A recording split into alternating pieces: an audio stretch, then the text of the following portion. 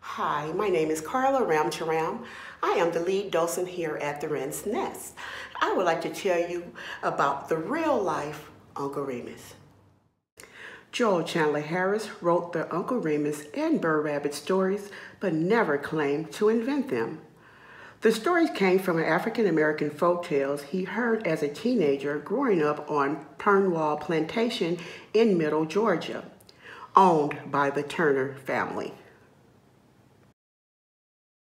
Harris based Uncle Remus on several people he knew at the plantation. The one he mentioned the most often was George Terrell. He knew him as Uncle George.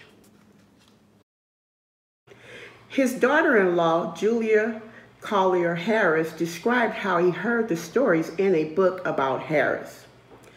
Joel and the Turner children would steal away from the house and visit their friends in slave quarters.